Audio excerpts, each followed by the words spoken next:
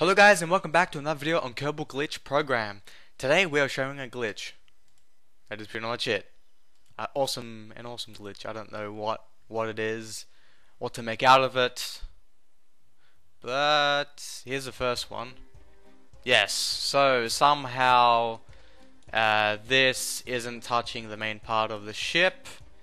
It is, I think there's like two replicas of the same stuff, same parts in here. And what's even more weird is if I launch it, this is where the magic happens. Here we go. What in the world? The engines are on. These things aren't paying attention to gravity. I don't know what to make out of this.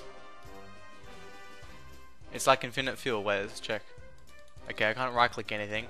Let me press spacebar. Okay, now these engines are on, but I can't right click anything. Oh, here we go. Oh, perfect. Yes. Huh? What are they? What? Huh? What am I controlling? Help me. What is going on here? Huh? Oh. What?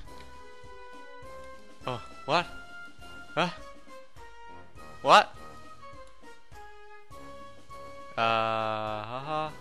There is a problem. Do you guys see this? You know, my recording software says 00 right now, so 0 frames. I don't know, I can't see anything.